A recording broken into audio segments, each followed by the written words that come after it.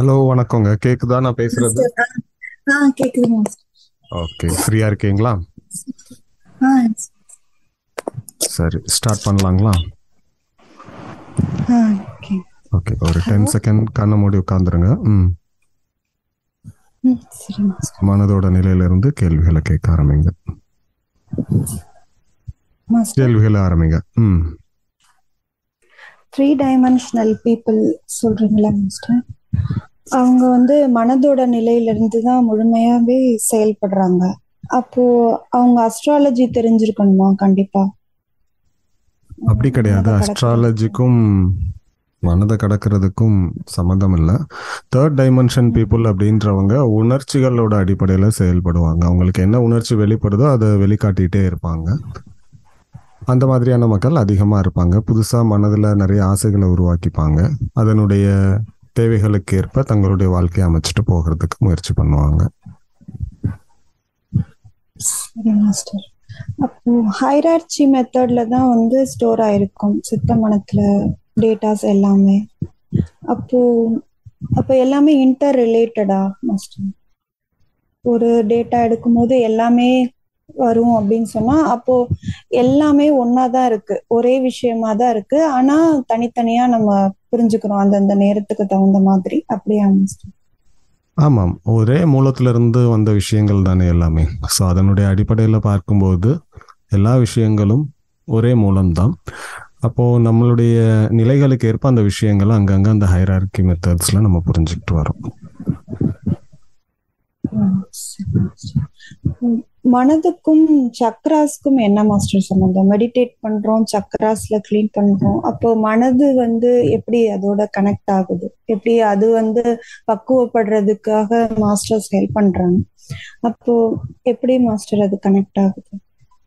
Okay, இந்த மனம் செயல்படக்கூடிய ஒரு விஷயம் நிகழ்ந்துட்டே இருக்கும்னு வச்சுக்கோங்க. மனம்ன்றது ஒரு மிஷின் மாதிரி ஒரு செயல்பட்டுட்டே இருக்கு. அதை இயக்கக்கூடிய அந்த சுவிட்ச், அதை தான் இந்த சக்கரா அப்படின்னு சொல்கிறோம். ஸோ இது வந்து நம்ம உடலில் சூட்சம சரீரத்தில் இருக்குது. நமக்கு கண்களால் பார்க்க முடியாது அப்படின்றதால அது சூட்சமமாக இருக்குது அப்படின்னு சொல்கிறோம். இந்த ஒரு 7 சுவிட்ச் இருக்குன்னு வச்சுக்கோங்க. அந்த 7 சுவிட்சுக்கும் ஒரு ஒரு தன்மை இருக்குது. அந்த சுவிட்சை நம்ம ஆன் பண்ணிட்டோம் அப்படின்னா அந்த தன்மை மனதில் அதிகமாக வெளிப்படும். புரியுதுங்களா நான் சொல்றது? ஓகே, அப்போ இந்த ஒரு ஒரு சக்கராக்கும் ஒரு ஒரு தன்மைகள் கொடுக்கப்பட்டிருக்கு. அந்த தன்மைக்கு ஏற்ப நம்முடைய மனதை மாற்றுறதுக்கு இந்த சக்கரங்கள் வந்து உதவி செய்யும். நம்மளால அந்த சக்கராவை டைரக்டா தொட்டு ஃபீல் பண்ண முடியாது, இல்லை கண்களால் பார்க்க முடியாது. அப்படின்றதால நம்ம குண்டலினி சக்தியை வச்சு அந்த சக்கராவை வந்து ஆன் ஆஃப் பண்ணுற மாதிரி செயல்படுத்துகிறோம். அப்படி செயல்படும் போது அதற்கேற்ப அந்த சக்கரத்தின், இப்போ உதாரணத்துக்கு குண்டலினி சக்தியை வந்து ஆக்னா சக்கரத்தில் வைக்கிறோம் அப்படின்னா நம்முடைய மனதில் ஆக்னா சக்கரத்துக்கான தன்மை எதுவோ அது அதிகமாக வெளிப்பட்டு இருக்கும். அப்புறம் நம்ம அந்த குண்டலினி சக்தியை சகஸ்கராக்கு கொண்டு போகிறோம் அப்படின்னா சகஸ்கராவோட தன்மை என்னவோ அது அதிகமாக வெளிப்படும். இப்படி தான் நாம் அதை கண்ட்ரோல் பண்ண முடியும். டைரெக்டாக நமக்கு தொட்டு இல்லைன்னா கண்களால் பார்த்து கண்ட்ரோல் பண்ணுறதுக்கான வாய்ப்பு வந்து கொடுக்கப்படலை. சரி மாஸ்டர், தேங்க்யூ. அப்போ இப்போ எனர்ஜி கனெக்ஷன்ஸ் வந்து கிடைக்குது. இப்போ சில பேர் மாஸ்டர்ஸோட கிரியேட் பண்ணிக்கிறாங்க. நீங்க சொல்ற மாதிரி நெகட்டிவ் எனர்ஜி எல்லாம் இப்போ சும்மா ஒருத்தரோட பழகுறோம்னா கூட அவங்களோட ஒரு எனர்ஜி கனெக்ஷன் ஏற்படுது. நம்ம அறிஞ்சும் அறியாமையும் நடக்குது. அப்போ அதுக்கு தகுந்த மாதிரி எப்படி எண்ணங்கள் வந்து மாறுது? அவங்களோட அந்த அளவுக்கு கனெக்ட் ஆகுறோமா மாஸ்டர்? எப்படி ஒருத்தருடைய பாசிட்டிவா இருந்தா ஒரு மாஸ்டர்ஸோட கனெக்ட் ஆனா ஒரு நல்ல குணம் கிடைக்குது. அதே மாதிரி நெகட்டிவ் பீப்புள்னா நெகட்டிவா மாறுறாங்க. அது எப்படி நடக்குது மாஸ்டர்? எந்த அளவுக்கு கனெக்ட்? ஓகே, இந்த மனதினுடைய வெளிப்புற தன்மை அப்படின்றது வந்து சக்தியால பாதிக்கப்படும். அதாவது மனம் உள்ளுக்குள்ள உணர்ச்சிகளை கொண்டிருக்கும், எண்ணங்களை கொண்டிருக்கும். அது இல்லாம அதை வெளியில இருந்து ஆக்சஸ் பண்றதுக்கு நமக்கு இந்த எனர்ஜி கனெக்ஷன் அப்படின்றது வந்து உதவுது. வெளியில இருந்து ஆக்சஸ் பண்றது பாசிட்டிவ் எனர்ஜியாகவும் இருக்கலாம், நெகட்டிவ் எனர்ஜியாகவும் இருக்கலாம். எப்படி நம்ம நமக்குள்ள சக்கரங்களின் உதவியோட, குண்டலினியோட உதவியோட அந்த சக்கரங்களினுடைய தன்மைக்கேற்ப மனதை உள்முகமா மாத்துறோமோ அதே மாதிரி சில விஷயங்கள் மூலமா நம்முடைய மனதை வெளியிலிருந்தும் கண்ட்ரோல் பண்ண முடியும். அப்படிப்பட்ட விஷயம்தான் இந்த எனர்ஜி கனெக்ஷன் அப்படின்றது. அது நேர்மறையான மனிதர்களோடு இருக்கும்போது, நேர்மறையான இடங்கள்ல இருக்கும்போது நம்முடைய மனதினுடைய தன்மையும் அந்த நேர்மறைக்கேற்ப மாறிடும். எதிர்மறையான மனிதர்கள் எதிர்மறையான இடங்களுக்கு போகும்போது எதிர்மறைக்கேற்ப மாறிடும். இதை ஈஸியா நம்ம கண்ட்ரோல் பண்ண முடியும். அதாவது வெளியில இருந்து வரக்கூடிய அந்த எனர்ஜி கனெக்ஷன் மூலமா. இன்னொன்னு, சில நேரங்கள்ல நாம அந்த எனர்ஜிக்கு அடிக்ட் ஆயிடுவோம். இப்போ ஒரு குறிப்பிட்ட இடத்துக்கு போனோம் அப்படின்னா, ஆமா, அடிமை ஆயிடும். குறிப்பிட்ட இடத்துக்கு போனோம், அங்க எனக்கு நேர்மறையான ஒரு சக்தி கிடைக்குது அப்படின்னா திரும்ப திரும்ப நம்முடைய மனதுல எண்ணங்கள் தூண்டப்பட்டு அது ஒரு ஆசையா உருவாகி அந்த இடத்துக்கு போயிட்டே இருக்கும். அப்போ நம்முடைய மனதினுடைய தன்மை அந்த நேர்மறையான சக்தியை திரும்ப திரும்ப விரும்பிட்டே இருக்கும். இதே மாதிரி எதிர்மறையான விஷயங்களுக்கும் பொருந்தும். இப்படித்தான் எனர்ஜி கனெக்ஷன் மூலமா சேஞ்சஸ் வந்து கொடுக்குறாங்க. ஒரு லெவலுக்கு மேல இந்த எனர்ஜி கனெக்ஷனை கொடுக்கக்கூடிய அந்த நபர் நமக்கு கொடுக்குறாங்க இல்லையா, அவங்க மைண்ட்ல என்ன நினைக்கிறாங்களோ அது நம்மளுடைய மனதிலையும் பாதிப்பை ஏற்படுத்துறதுக்கு வாய்ப்பு இருக்கு. கண்டிப்பா ரிலேஷன்ஸ்குள்ளேயும் நடக்குது. ஒரு பழகுறவங்க எல்லாருக்கிட்டையும் நம்முடைய மனதை சரியான விதத்துல வச்சுட்டோம் அப்படின்னா இந்த மாதிரி வெளியில இருந்து வரக்கூடிய எனர்ஜி கனெக்ஷன் மூலமா இல்ல எனர்ஜி டிஸ்டர்பன்ஸ் மூலமா நம்முடைய மனம் பாதிக்கப்படாது. சரி மாஸ்டர், தேங்க்யூ வெரி மச்.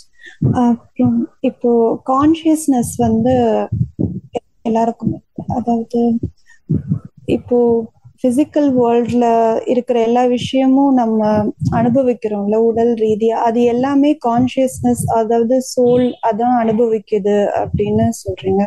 இப்போ சாதாரண மக்கள் வந்து பிசிக்கல் வேர்ல்டு எல்லாமே வாழ்ந்து முடிச்சுட்டு இப்போ 4th டைமென்ஷன் வருவாங்க அப்படின்னா, அதுக்கப்புறம் வந்து இதெல்லாம் ஒன்றும் இல்லைன்னு சொல்லிட்டு இப்போ விர்ச்சுவல் வேர்ல்டு, அதாவது வைப்ரேஷன்ஸ், எனர்ஜிஸ் இதெல்லாம் பத்தி தெரிஞ்சுக்கணும்னு சொல்லி அந்த கான்ஷியஸ்னஸ் வந்து தன்னுடைய இதை வந்து மாத்திக்கும். அப்படியா மாஸ்டர்? அப்படி கிடையாது. சொல்லுங்க. இதுக்கும் இந்த கிரகங்களுக்கும் என்ன சம்பந்தம்? இப்போ சில பேர் பிறப்பினுடைய கிரகத்தினால ஆன்மீகத்துக்குள்ள வராங்க, இன்னொரு விஷயம் பக்திக்குள்ள வராங்கன்னு சொல்றீங்க, இன்னொரு விஷயம் வந்து பிசிக்கல்ல உள்ள எல்லாமே அனுபவிச்சுட்டு அதுக்கப்புறம் ஆன்மீகத்துக்குள்ள வராங்க. இது எப்படி நடக்குது மாஸ்டர்? இந்த எனர்ஜி கனெக்ஷன் ஒன்று சொன்னோம் இல்லையா போன கேள்வியில. ஸோ வெளியிலிருந்து மனிதர்கள் வந்து மனிதர்களோ இடமோ நம்முடைய மனதில் ஒரு தாக்கத்தை ஏற்படுத்துது. அதே மாதிரி இந்த கிரகங்களும் நமக்கு வந்து ஒரு தாக்கத்தை ஏற்படுத்துது நம்முடைய மனதில். அதனுடைய அடிப்படையில் நம்ம மனம் செயல்படும் போது அந்த கிரகத்துக்கு உண்டான விஷயங்கள் என்னவோ அந்த தாக்கத்தில் என்ன சேஞ்சஸ் ஏற்பட்டிருக்கோ அதனுடைய அடிப்படையில் நம்ம செயல்படுறோம். இதுதான் கிரகங்கள் மனிதர்களுடைய வாழ்க்கையில ஏற்படுத்தக்கூடிய மாற்றங்கள். நாம் அதிகமான விழிப்புணர்வு பெறும்போது உள்ளுக்குள்ள ஓகே இந்த கிரகம் இந்த டைம்ல எனக்கு இந்த மாதிரியான ஒரு மாற்றத்தை கொடுக்குது அப்படின்றத நாமளே உள்ள உணர்வோம். அல்லது நம்மளுடைய இந்த பிஹேவியருக்கு காரணம் இப்போ இந்த கிரகம் இந்த இடத்துல மூவ் ஆயிருக்கிறதால அப்படின்றது உள்ளுக்குள்ள சென்ஸ் ஆகும். நாம அதை புரிஞ்சிட்டோம்னா அந்த சூழ்நிலையில எப்படி நடக்கணுமோ அதுக்கேற்றபடி நடந்துப்போம். இதுதான் கிரகத்தின் மூலம் வரக்கூடிய விஷயங்கள். இதுதான் மொத்த ஜோதிட சாஸ்திரமும் திரும்ப திரும்ப நமக்கு சொல்லிட்டு இருக்கும். ரெண்டாவது, நீங்க ஒரு கேள்வி கேட்டிருந்தீங்களா? அது ஃபர்ஸ்ட் என்ன கேட்டிருந்தீங்க? அந்த விழிப்புணர்வு கான்ஷியஸ்னஸ் வந்து பிசிக்கல் லைஃப்ல உள்ள எல்லா விஷயத்தையுமே அனுபவிச்சு முடிச்சு. ஓகே, ஆக்சுவலி இந்த பிசிக்கல் பாடியில நாம இருக்கிற வரைக்கும் நாம அனுபவிக்கக்கூடிய எதுவுமே நம்முடைய ஆன்மாக்கு போய் சேர்றது கிடையாது. ஆன்மாக்கு அப்படி அனுபவிக்கணுன்ற தேவையும் கிடையாது. நம்முடைய மனதினுடைய தேவைகள், நம்முடைய உணர்ச்சியினுடைய தேவைகள், இதனுடைய அடிப்படையில தான் நாம செயல்பட்டுட்டு இருப்போம். இந்த உணர்ச்சியினுடைய தேவையும் மனதினுடைய தேவையும் எது தீர்மானிக்கும்னா நம்முடைய கர்மா அப்படின்றது வந்து தீர்மானிக்கும். அப்போ நாம் இங்க அனுபவிக்கக்கூடிய எல்லா விஷயங்களையும் அனுபவிக்கிறது இந்த உடலும் மனமும் தானே தவிர நம்முடைய ஆன்மா கிடையாது. ஆன்மாக்கு இதற்கான தேவையும் இருக்கிறதே இல்லை. ஆன்மாவை நம்ம உணரும் போது இங்க ஒண்ணுமே இல்லை அப்படின்ற ஒரு விஷயத்தை தான் உணர்வோம். ஸோ ஆன்மீகத்துல நமக்கு திரும்ப திரும்ப சொல்றது என்னன்னா, நீங்க உங்களுடைய உடல் இல்லை, நீங்க உங்களுடைய மனம் இல்லை அப்படின்ற விஷயத்த சொல்றாங்க. எதனால சொல்றாங்க அப்படின்னா, இங்க நீங்க அனுபவிக்கிறதுக்கான விஷயங்கள் எதுவுமே இல்லை. நீங்க இங்க என்னெல்லாம் அனுபவிச்சுட்டு இருக்கிறீங்களோ அதை அனுபவிக்கக்கூடிய இந்த உடலும் மனமும் ஒரு காலகட்டத்துக்கு அப்புறம் இல்லாம போயிடும். இப்போ ஆன்மா அப்படின்ற ஒரு விஷயம் மட்டும்தான் நிலைச்சிருக்க போகுது. அந்த ஆன்மாக்கு இந்த மாதிரியான அனுபவங்கள் எதுவுமே தேவைப்படுறது கிடையாது. சரி, அப்போ இப்போ மாயைன்னு நீங்க சொல்றீங்களா? இப்போ மனம் வந்து முழுக்க முழுக்க கிரகங்களுடைய இதுல இருக்கு. அப்போ மாயை கிரியேட் பண்றது கிரகங்கள், அந்த மாதிரி லிங்க் பண்ணிக்கலாமா? ஓகே. அதுக்கே அடிமை ஆயிடுறோம்ல, மனதுக்கு அடிமை ஆயிடுறோம், கிரகங்களுக்கு அடிமை ஆயிடுறோம். அப்புறம் ஒரு சுச்சுவேஷன்ல இப்ப கிரகங்களை புரிஞ்சுக்கிட்டோ அட்லீஸ்ட் அப்படியாவது போகணும். இல்லைன்னா நீங்க சொல்ற மாதிரி மெடிடேஷன் எல்லாம் பண்ணி மனம் வந்து மாயைன்னு தெரிஞ்சுக்கிறது, ஏதாவது ஒரு வழியில அதை விட்டு வெளியில வரும். அந்த மாதிரி லிங்க் பண்ணிக்கலாமா மாஸ்டர்? ஆமாம், இந்த மாயையை உருவாக்கக்கூடியதும் மனம்தான். கிரகங்கள் வந்து மாயையை உருவாக்குறது கிடையாது. கிரகங்கள் நம்முடைய எண்ண ஓட்டத்திலையும் மனதிலையும் தாக்கத்தை மட்டும்தான் ஏற்படுத்தும். அதற்கப்புறம் நம்முடைய மனம் என்ன சிந்திக்குதோ, நமக்கு என்ன அறிவு இருக்குதோ, அதற்கேற்றபடி உருவாகக்கூடிய அந்த எண்ணங்களினுடைய அடிப்படையில் நாம செயல்பட ஆரம்பிப்போம். கிரகங்கள் வந்து மாயையை உருவாக்குமா அப்படின்னா இல்லை. அப்படி மாயையை உருவாக்கணும்னா எல்லா மனிதர்களுக்கும் ஒரே மாதிரி தான் அந்த மாயை உருவாகணும். ஆனால் அப்படி உருவாகிறது இல்லை. நம்முடைய புரிதல் என்னவா இருக்கோ நம்முடைய மனதில், அதற்கேற்ப நம்முடைய செயல்பாடுகள் வந்து அமையும். தொடர்ந்து விழிப்புணர்வு நிலை நம்ம பெறும்போது, இல்லை இந்த விஷயங்களை புரிந்து கொள்ளும் போது, நமக்கு ஆட்டோமேட்டிக்காக இந்த மாயையிலிருந்து வெளிவரக்கூடிய ஒரு வில் பவர் கிடைக்கும். இந்த மாயைன்றது கடைசி வரைக்கும் இருந்துகிட்டே தான் இருக்கும். எந்த ஒரு சூழ்நிலையிலையும் போறது கிடையாது. எவ்வளவு பெரிய ஆன்மீகத்துல நம்ம உயர்வான அனுபவங்களை பெறும்போதும் அந்த இடத்துலையும் அந்த மாயை வந்து ஒரு என்ன சொல்றது, ஒரு தொக்கி கொண்டிருக்கிறது அப்படின்னு சொல்லுவாங்கல்ல, ஒரு சின்னதா ஒரு பாட்டு அதுவும் இருந்துட்டே இருக்கும். அந்த மாயை இருக்கிறதுனாலதான் அது உண்மை இது அப்படின்றத நம்ம புரிஞ்சுக்கவும் முடியும். அதனால இந்த மாயை கடைசி வரைக்கும் இருந்துகிட்டே இருக்கும். இப்போ நமக்கு டைரக்டாவே தெரியுது இதெல்லாம் டெம்பரவரியானது, இந்த உடல் அழிஞ்சு போகக்கூடியது, மனம் அழிந்து போகக்கூடியது, நம்ம இங்கே அனுபவிக்கக்கூடிய அனுபவங்கள், நம்ம செய்யக்கூடிய செயல்கள் எல்லாமே அழிந்து போகக்கூடியது அப்படின்றது வந்து நமக்கு டைரக்டாக தெரியுது. ஆனால் தியானத்தில் உள்ளுக்குள்ளே போக போக போக நிறைய விஷயங்களில் எப்படி மாயை செயல்படுது அப்படின்றது தனித்தனியாக நம்ம உணரக்கூடிய அனுபவமும் கிடைக்கும். சரி மாஸ்டர், தேங்க்யூ.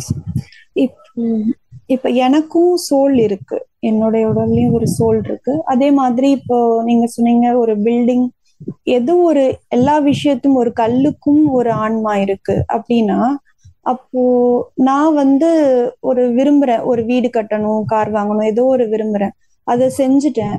அப்போ வந்து என்னுடைய மனம் அந்த எல்லாமே அதை சுத்தி தானே இருக்கும்.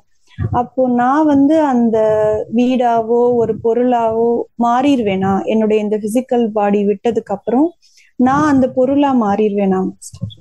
அது அப்படி கிடையாது. நாம கொஞ்சம் மனம் அப்படின்ற ஒரு விஷயம் நமக்கு கொடுக்கப்பட்டிருக்கு கல்ல இருந்து. அதனால கல் செயல்படுறதுக்கான பாசிபிலிட்டிஸ் ரொம்ப கம்மி, ஆனால் நாம செயல்படுறதுக்கான பாசிபிலிட்டிஸ் ரொம்ப அதிகம். அப்போ இந்த பிறவியில நம்ம என்னென்ன விஷயங்களை அனுபவிக்கணுமோ அந்த அனுபவம் மட்டும்தான் நமக்கு கிடைக்குமே தவிர அனுபவிக்கக்கூடிய ஒரு பொருளை நம்ம மாற மாட்டோம். அதனால நாம அப்படி மாற மாட்டோம். அதுக்காகவே சோல்ஸ் வந்து படைக்கப்படுறாங்களா? அப்ப அது ஒரு ஆன்மானா அப்ப அந்த சோல் வந்து என்ன ஆகும் ஃபைனலா? அப்ப அதெல்லாம் எல்லாமே ஆன்மாதான். அப்போ அந்த மாதிரி பொருளா இருக்கக்கூடிய அந்த எனர்ஜிஸ் ஆர் சம்திங், அது என்ன ஆகும் செயல்படுறதுக்கு? ஒரு நிமிஷம்.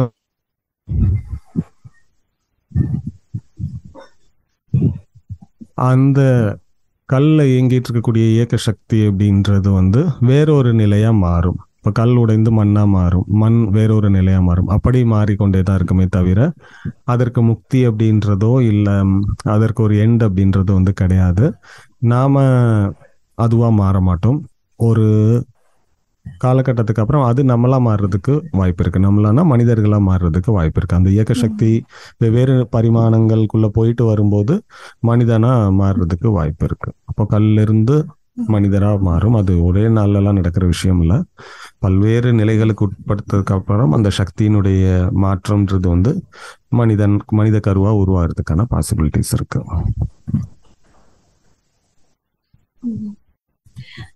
இப்போ ஒளின்னு சொல்றீங்களா மாஸ்டர், லைட் அந்த உருவமே ஒரு ஸ்பார்க் ஒரு சோர்ஸ் அப்படிலாம் சொல்றாங்க. இது எல்லாமே பிரம்மத்துல இருந்து தான் அது வெளியானுச்சு. அப்போ பிரம்மத்துல இருந்து நிறைய ஒளி உருவானுச்சு அப்படின்னு எடுத்துக்கலாமா? அப்போ அந்த பிரம்மம் ஆர் நீங்க சொல்ற அந்த மூலாதார சக்தி அப்படிங்கிறது வந்து யூனிவர்ஸோட சென்டர்ல இருக்காங்க. அப்போ நம்மளாம் யூனிவர்ஸ் விட்டு சுத்தி ஸ்ப்ரெட் ஆகி அந்த மாதிரி சோல்ஸ் எல்லாமே உருவானுச்சு, அந்த மாதிரி புரிஞ்சுக்கலாமா மாஸ்டர்? ஓகே, ஆக்சுவலி நான் அந்த பிரம்ம ஒலி வீடியோக்கள் தொடர்ந்து போடுவேன், அப்போ உங்களுக்கு அதை பற்றி தெரிய வரும். இந்த யூனிவர்ஸ் அப்படின்றதே பிரம்மத்துல இருந்து தான் வந்திருக்கு. அப்போ யூனிவர்ஸ் மாதிரி தான் நாமளும் வந்திருக்கோம். பிரபஞ்ச சக்தி அப்படின்றது வந்திருக்கு. என்னன்னா நமக்கு முன்னாடி கொஞ்சம் அட்வான்ஸ்டா அது வந்திருக்கு, அவ்வளவுதானே தவிர வேற ஒன்றும் இல்லை. பிரம்மம் தான் எல்லாத்துக்குமே. யூனிவர்ஸ்ன்னு சொல்றதே வந்து ஒரு லிமிட்டட் தான். அந்த யூனிவர்ஸ்ன்றது அதோட முடிஞ்சிருது. அந்த யூனிவர்ஸ் ஆரம்பிக்கிறதுக்கு முன்னாடி என்னவா இருந்ததோ அதை தான் நம்ம பிரம்மம் அப்படின்னு சொல்றோம். ஸோ அந்த பிரம்ம ஒலி சீரீஸ் பத்தி தொடர்ந்து வீடியோக்கள் வரும்போது உங்களுக்கு இதை பத்தி புரிய வரும். சரி, ஓகே. இப்போ இது வந்து இப்போ இருக்கிற லைஃப் ஃபுல்லாவே மாயை. ஓகே, அப்போ ரியலைசேஷன்ஸ் ஏதோ கொஞ்சம் கிடைக்குது மெடிடேட் பண்ணும்போது. அப்போ இந்த இப்போ அடுத்து நம்ம போக போறிய அந்த வேர்ல்டு, அந்த அது இதெல்லாம் முடிச்சுட்டு முக்தி ஆனதுக்கு அப்புறம் அந்த சோல் வந்து ஒரு கலர்ஃபுல்லான ஒரு லைஃப் வாழுமா, இல்ல எதுவுமே இல்லாம போயிடுவோமா? அது இப்ப மெடிடேட் பண்றவங்க கூட நம்ம ஒண்ணுமே இல்லாம போயிடுவோம் அப்படிங்கறத வந்து அக்செப்ட் பண்ண மாட்டாங்கல்ல. இப்ப கான்சியஸ்னஸோட நிறைய பீப்புள் இருக்காங்க, இருந்தாலும் நம்ம பிசிக்கல்லா அது அனுபவிக்கணும், இது அனுபவிக்கணும் அப்படிதான் நினைக்கிறாங்க, ஒரு நல்ல பேர் புகழோட. ஆனா ஒண்ணுமே இல்லாத நிலைன்னு சொல்றீங்கல்ல மாஸ்டர், அது எப்படி ஒத்துக்குவாங்க எல்லாருமே? அது எப்படி மாஸ்டர் நடக்கும்? ஓகே, ஒண்ணுமே இல்லாத நிலை அப்படின்னா, இப்போ ஒரு 3 வயசு குழந்தை விளையாடக்கூடிய ஒரு பொம்மையை உங்க கையில கொடுக்குறோம், நீங்க என்ன ஃபீல் பண்ணுவீங்க? இப்போ ஹாப்பியா இருக்காது, சின்ன குழந்தைன்னா ஓகே, ஹாப்பியா இருந்திருக்கும். இப்போ உங்களுக்கு அந்த பொம்மை வந்து தேவைப்படலை, அப்போ அந்த பொம்மைன்றது வந்து உங்களுக்கு ஒண்ணுமே இல்லை, அப்படி ஆயிடுச்சா? அதே மாதிரிதான் எல்லா இங்க நம்ம என்னெல்லாம் விஷயங்கள் இப்போ நமக்கு தேவையா இருக்கோ அதெல்லாம் ஒண்ணுமே இல்லை அப்படின்ற ஒரு நிலைக்கு வருவோம், பக்குவம் அடைஞ்சிருப்போம். ஏன்னா 3 வயசு குழந்தையில இருந்து இப்போ உங்களுடைய வயசை கம்பேர் பண்ணும்போது நீங்க ஒரு பக்குவ நிலை அடைஞ்சிருப்பீங்க. ஓகே, இதெல்லாம் டெம்பரவரி, இதெல்லாம் முடிஞ்சிடுச்சு, இது எனக்கு வேண்டாம், இதால எனக்கு எந்த பயனும் இல்லை அப்படின்ற ஒரு நிலையை அடைஞ்சிருப்பீங்க. அதே மாதிரி இப்போ என்னெல்லாம் ஆசைகளை மனசுல வச்சுட்டு இருக்கீங்களோ அதெல்லாம் உங்களோட 60 வயசுல வேற மாதிரி மாறி இருக்கும். ஓகே, இதெல்லாம் எனக்கு தேவையில்லை அப்படின்ற மாதிரி. இப்போ 60 வயசுல இருக்கக்கூடிய ஆசைகளை மைண்ட்ல வச்சுட்டு இருப்போம், அது அடுத்த பிறவிக்கான ஒரு விஷயமா மாறி இருக்கும். அப்போ ஒவ்வொரு பிறவிலையும் இப்படி கடந்து வரும்போது எதெல்லாம் இருக்கோ அதெல்லாம் தேவையில்லை, அதை கடந்து வந்துட்டோம், அது ஒண்ணுமே இல்லை அப்படின்ற ஒரு நிலைக்குள்ள வருவோம். ஸோ இந்த ஒண்ணுமே இல்லையே தான் மாஸ்டர்ஸ் வந்து குறிப்பிடுறாங்க, ஒண்ணுமே இல்லாத ஒரு நிலைக்கு போகணும் அப்படின்னு சொல்லி. ஸோ அப்போ அந்த ஒண்ணுமே இல்லாத ஒரு நிலையில நம்ம செயல்படுறதுக்கு எதுவுமே இல்லாம ஒரு அமைதி மட்டும் நிலைச்சிருக்கும், அதுதான் நிரந்தரமானது அப்படின்னு சொல்லப்படுத்தும். Okay master, thank you so much. இப்போ சவுண்ட்ல இருந்து ரியலைசேஷன்ஸ் கிடைக்கும் அப்படின்னு முன்னாடி சொல்லியிருந்தீங்க, அது பிரம்ம ஒலி வீடியோஸ் போடல, ஆனா எங்களுக்கு ஃபுல்லா தெரியாது அதை பத்தி. ஆனா இப்போ எப்படி புரிஞ்சுக்கலாம் மாஸ்டர்? இப்போ டெலிபதி மூலமா இப்ப நம்ம வந்து பேசிக்கிறோம், ஒரு ஹை வைப்ரேஷன் சோல் ஆகும்போது மேக்சிமமா அதை யூஸ் பண்றவங்க இப்ப உங்களை மாதிரி வந்து பேசாமலே ரியலைசேஷன்ஸ் கொடுக்க முடியும், உணர்த்துறீங்க நிறைய விஷயம் உள்ள. அப்படி இருக்கும்போது இப்போ பிரம்மத்துல இருந்து டைரக்டா உணர்ற அளவுக்கு பக்குவம் வந்ததுக்கு அப்புறம் எல்லா விஷயத்தையுமே தெரிஞ்சுக்கலாம், அதாவது ஈகோ இல்லாம ஒரு பக்குவம் அடைஞ்ச நிலையில வந்து புரிஞ்சுக்கலாம், அந்த மாதிரி எடுத்துக்கலாமா மாஸ்டர்? சவுண்டுங்கிறத டைரக்டா புரிஞ்சுக்காம எப்படி மாஸ்டர்? சவுண்ட் அப்படின்றது வந்து நம்ம இங்க பார்க்கக்கூடிய அந்த சவுண்ட், நம்ம கேட்கக்கூடிய அந்த சவுண்ட் கிடையாது. உணரக்கூடிய லெவல்ல ஒரு விஷயம் நடக்கும், அதை தான் சவுண்ட் அப்படின்னு குறிப்பிட்றாங்க. லைட் அப்படின்றதும் உணரக்கூடிய லெவல்ல தான் நடக்கும். இந்த சவுண்டோட உணரக்கூடிய தன்மை அப்படின்றது வந்து என்ன சொல்றது, உங்களுக்கு புரியுற மாதிரி சொல்லணும்னா, வெறும் மேல் மட்டமா ரொம்ப என்ன சொல்றது, ரொம்ப டீப்பா போகாம மேல் மட்டமா இருக்கக்கூடிய விஷயங்களை நாம இந்த சவுண்ட் மூலமா உள்ளுக்குள்ள வந்து கிரகிச்சு புரிஞ்சுக்க முடியும். லைட்குள்ள போகும்போது ரொம்ப டீப்பான விஷயங்களை வந்து புரிஞ்சு கொள்ளக்கூடிய மாதிரி இருக்கும். இது இன்னும் எக்ஸ்பிளைன் பண்ணிட்டே போகணும், ஆனா அது எந்த அளவுக்கு புரியும் அப்படின்றது தெரியல. கொஞ்சமாவது அந்த அனுபவத்துக்குள்ள போகும்போது தான் அது வந்து இருக்கும், இல்லைன்னா நான் ஏதோ லெக்சர் கொடுக்குற மாதிரி இருக்கும். அதனால இதோட ஸ்டாப் பண்ணிக்கலாம். சவுண்ட் அப்படின்றது ஒரு ஃபர்ஸ்ட் லெவல்ல இருக்கக்கூடிய விஷயங்களை புரிஞ்சுக்கிறதுக்காகவும், லைட் மூலமா நம்ம உணரக்கூடிய விஷயங்கள் அப்படின்றது ரொம்ப டீப்பான விஷயங்களை புரிஞ்சுக்கிற மாதிரியும் இருக்கும்ன்றதை மட்டும் தெரிஞ்சுக்கோங்க போதும். Okay master, thank you. அப்போ இந்த சிவம் சக்தின்னு சொல்றாங்கல்ல, அது வந்து லைட் தான் சக்தி, லைட் தான் சிவம், சவுண்ட் தான் சக்தி, அந்த மாதிரி அது நம்ம புரிஞ்சுக்கலாம் அந்த மாதிரியான, அது அப்படி கிடையாது. சிவம் சக்தி எல்லாமே எனர்ஜிஸ் தான். ஓகே, ஸோ சிவம் அப்படின்றது வந்து செயல்படாம அமைதியா இருக்கக்கூடிய ஒரு நிலை, சக்தி அப்படின்றது வந்து இயக்கக்கூடிய ஒரு நிலை. இப்போ நாம உயிரோட இருக்கிறோம் அப்படின்னா, இப்போ நான் பேசுறேன் அப்படின்னா பேசுறேன் நிப்பாட்டுறேன், அந்த கேப் இருக்கு. அப்போ சிவம் சக்தி ரெண்டுமே எனக்குள்ள இயங்கிட்டு இருக்கு. அமைதியா இருக்கக்கூடிய அந்த டைம்ல சிவமா இருக்கிறேன், பேசிட்டு இருக்கும்போது சக்தியா இருக்கிறேன். அப்போ சக்தி இல்லைன்னா சிவம் இல்லை, சிவம் இல்லைன்னா சக்தி இல்லை. ஏதாவது ஒன்று மட்டுமே இருந்தது, நான் பேசிட்டு மட்டும் தொடர்ந்து இருந்தேன்னா உங்களால கேட்கவே முடியாது. இல்லை நான் பேசாம அமைதியா இருந்தாலும் உங்களால சும்மா இருக்க முடியாது. இப்போ அந்த ரெண்டு நிலைகளுமே இருந்துட்டு இருக்கும். இது வந்து எனர்ஜியா தான் செயல்படுதே தவிர வேற எந்த ஒரு நிலையிலையும் செயல்படல. அந்த எனர்ஜியை வழிபடக்கூடிய முறைகள், அந்த எனர்ஜியை புரிஞ்சுக்கிறதுக்காக நம்ம செய்யக்கூடிய தியானங்கள், அந்த எனர்ஜிக்கும் நமக்குமான தொடர்புகள், அந்த எனர்ஜியை போற்றுவதற்காக நம்ம உச்சரிக்கக்கூடிய மந்திரங்கள், இல்லை அந்த எனர்ஜியோட ஒரு இணைப்பை ஏற்படுத்திக்கிறதுக்காக செய்யக்கூடிய பூஜைகள், மந்திரங்கள், இதைத்தான் நம்ம ஒரு மதத்துல வழிபாட்டு முறையா கொடுத்துட்டு இருக்கோம். எல்லாமே அதான் அப்படின்னு புரிஞ்சுக்கலாம். எல்லாமே அவங்கதான் சக்தி. நாம இந்த பிசிக்கல் பாடியில இருக்கிற வரைக்கும் நமக்கு இயக்க நிலையும் இருக்கு, அமைதி தன்மையும் இருக்கு. அதனால அவங்கதான் அப்படின்னு புரிஞ்சுக்கலாம். இறந்துட்டாங்க அப்படின்னா அவங்களுடைய பேருக்கு முன்னாடி சிவத்திரு அப்படின்னு போடுவாங்க. என்னன்னா அமைதி ஆயிட்டாங்க. நம்ம இங்கிலீஷ்ல இப்போ ரெஸ்ட் இன் பீஸ் அப்படின்னு போடுறோம் இல்லையா? ஸோ யாராவது இறந்துட்டாங்க அப்படின்னா அப்ப அதே மாதிரி சிவத்திரு அப்படின்னு போடுறாங்க. அப்போ அந்த அமைதி நிலைக்குள்ள வந்து போயிட்டாங்க. அவங்க யாரையும் வந்து சக்தி திருன்னு இறந்தவங்களை வந்து போட மாட்டாங்க. சக்தி திருனா இயக்க நிலையில இருந்துட்டு இருப்பாங்க. அவங்க இறந்துட்டாங்கன்றதால சிவத்திரு அப்படின்ற ஒரு பேர்ல நம்ம அவங்களை குறிப்பிட்டுறோம். அவ்வளவுதான் இதுல. புரிஞ்சிருச்சு. Thank you so much. அப்போ சரி மாஸ்டர், அடுத்த கொஸ்டின். இந்த இப்போ டைம் இஸ் இல்யூஷன் அப்படின்னு சொல்றீங்களா மாஸ்டர்? டைம்ங்கிறது வந்து ஆரம்ப முடிவு இல்லாதது அப்படின்னா, இப்போ யூனிவர்ஸ் ஸ்டார்ட் ஆகும்போது அந்த ஆன்மாக்களுக்கு எதுவுமே தெரியாது. அப்போ இப்ப எல்லாமே முடிஞ்சதுக்கு அப்புறம் இப்ப நீங்கெல்லாம் வந்து ஞான நிலை அடைஞ்சிட்டீங்க அப்படிதானே மாஸ்டர்? அப்போ எப்படி டைம் இல்யூஷன் ஆக முடியும்? ஆரம்பத்துல வேற மாதிரி இருந்துச்சு, முடியும் போது எல்லாமே தெரிஞ்சு முக்தி அடைகிறது வந்து எப்படி மாஸ்டர் புரிஞ்சுக்கிறது? டைம் இல்யூஷன் அப்படின்னு சொல்றது வந்து, டைம்ன்றது வந்து ஒரு டைமென்ஷன். ஒரு இடத்துல ஆரம்பித்து அது ஒரு எண்ட்லெஸ்ஸா அது போயிட்டே இருக்கு. அப்படி நம்ம அந்த டைமென்ஷன்ல போயிட்டே இருக்கும்போது, நம்ம சின்ன வயசுல ஸ்கூல்ல எல்லாம் கிராஃப் வரைய சொல்லி கொடுத்துருப்பாங்களா, எக்ஸ் டைமென்ஷன், ஒய் டைமென்ஷன், கிராஃப்ல எல்லாம் கோடு போட்டோம். ஸோ அந்த மாதிரி ஒரு லைன் போயிட்டே இருக்குன்னு வச்சுக்கோங்க, அதுதான் டைம். ஸோ அந்த டைம்ல ஒரு டைம்லயும் ஒரு விஷயங்கள் உள்ளுக்குள்ள தோன்றுது, நம்ம வாழ்க்கையில மாற்றங்கள் ஏற்படுது, நமக்கு வயசாகுது, ஒரு லெவலுக்கு மேல காணாம போயிட்டுரும், மறுபடியும் அதே டைம் லைன் தான் போயிட்டு இருக்கு. வேறொரு காலகட்டத்தில் மறுபடியும் நம்ம தோன்றுறோம், புதிதான ஒரு பிறப்பு, அங்க நிறைய விஷயங்களை அனுபவிக்கிறோம், மறுபடியும் காணாம போயிடுறோம். அப்படின்னா இந்த ப்ராசஸ் வந்து முழுமை அடைகிறதே இல்லை, போயிட்டே இருக்கக்கூடிய ஒரு நிலையா இருக்கு. அப்போ நம்ம இங்க பார்க்கக்கூடிய எந்த ஒரு விஷயமும் நிரந்தரமானது இல்லை அப்படின்றத உணர்றோம் அந்த பிறவியில். அப்போ நம்ம அனுபவித்த அந்த காலகட்டம் அப்படின்றது வந்து ஒண்ணுமே இல்லாம போயிடுது. அண்ட் இன்னொரு விஷயம், நாம பழைய காலகட்டத்தை நம்முடைய நினைவுகளை மட்டும்தான் கொண்டு வர முடியுதே தவிர மறுபடியும் நேரடி அனுபவத்தை பெற முடியறது இல்லை. அப்போ டைம் அப்படின்றது அந்த இடத்துல மாயையா மாறுது. ஓகே, இப்போ நம்ம பேசிட்டு இருக்கோம் அப்படின்றத நாளைக்கு நம்ம நினைச்சு வேணா பார்க்கலாம், ஓகே நேற்று நம்ம பேசிட்டு இருந்தோம் அப்படின்னு சொல்லி. ஆனா இதே இப்போ நம்ம பேசிட்டு நீங்க கேட்டு இருக்கக்கூடிய அனுபவத்தை திரும்ப நம்ம பெறுறது கிடையாது.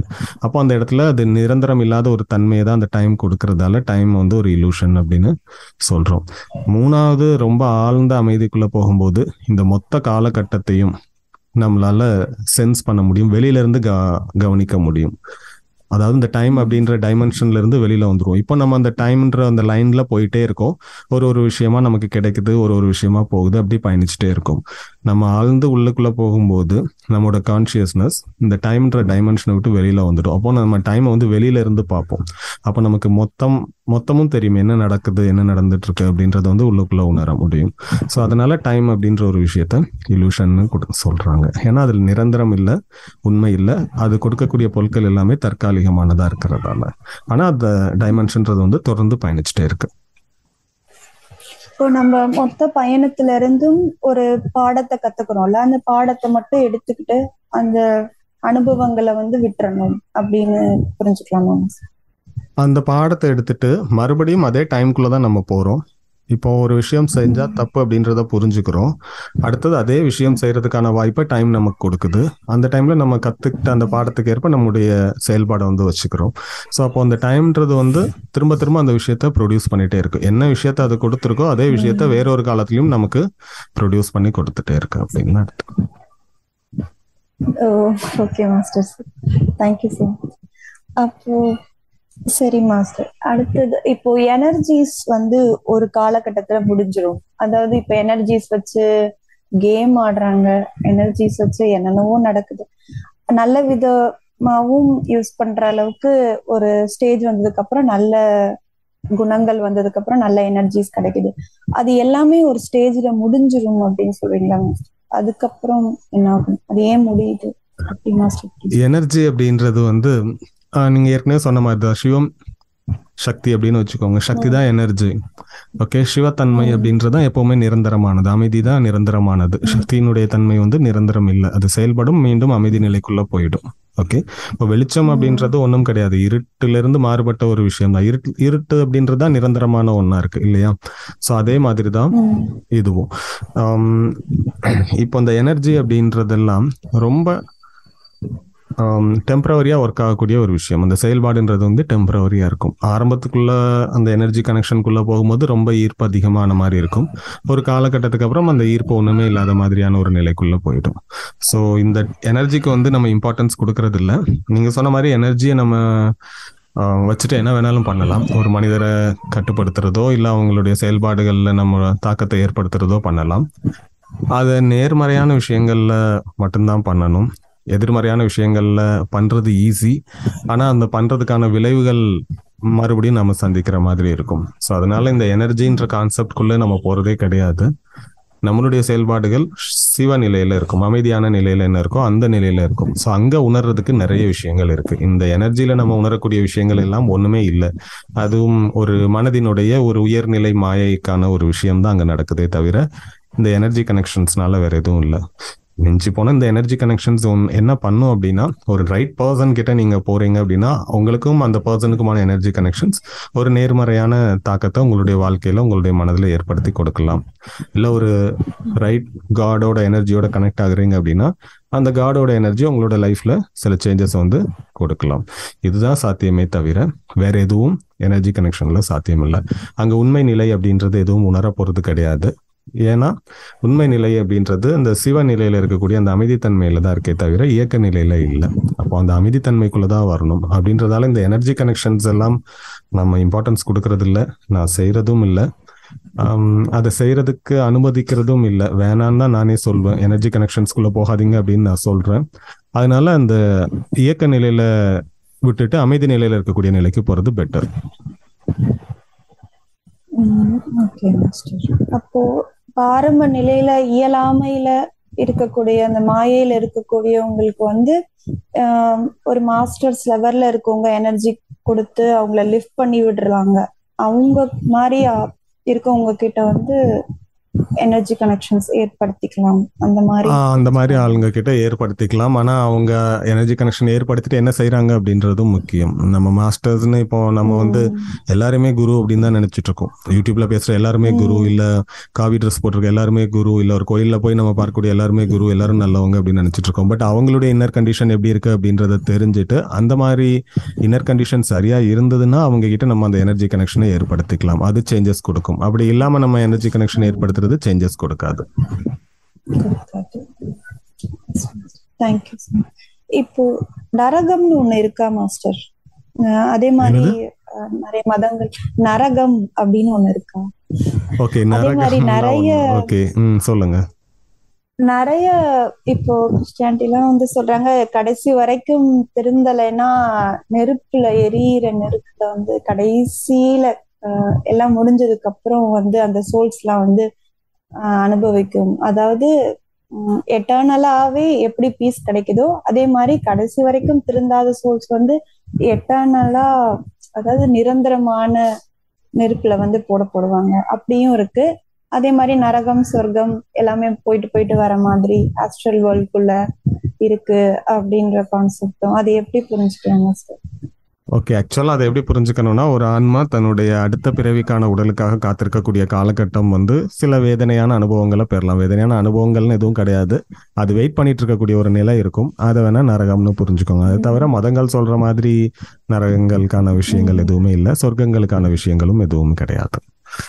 அது நம்ம சரியா வாழணும் அப்படின்றதுக்காக நம்மளை பயமுறுத்தி அந்த நம்முடைய வாழ்க்கை பாதையை சீராக அமைச்சுக்கணுன்றதுக்காக சொல்லப்பட்ட விஷயங்களா தானே இருக்குமே தவிர நரகம்னு எதுவும் கிடையாது. Okay master, thank you. இப்போ கர்மா வந்து மனம் தான் முழுமையா சுமந்துட்டு இருக்கு.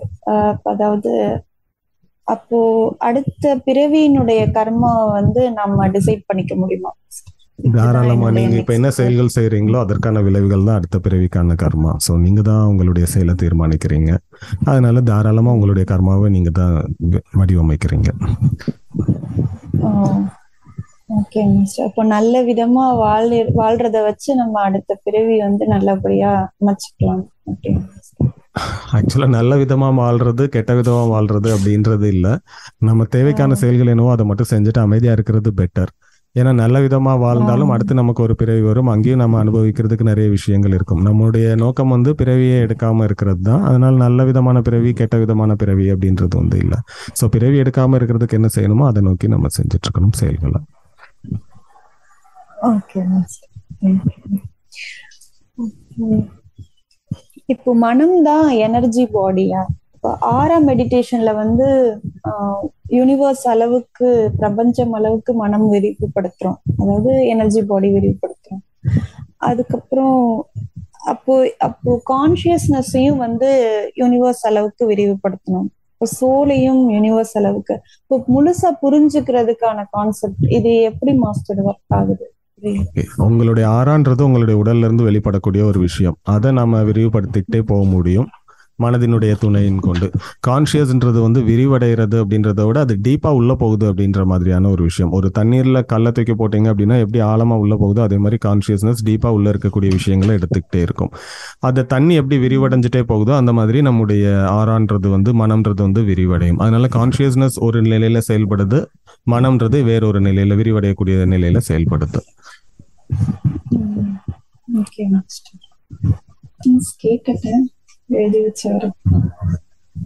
எல்லா கேள்விகளும் கேட்டீங்களா? கேட்டாச்சு. சரி, ஓகேங்க, பரவாயில்ல. நாம இன்னொரு செஷன்ல மறுபடியும் டவுட் வந்ததுன்னா மீட் பண்ணலாம். Thank you so much. Thank you so much master. Thank you.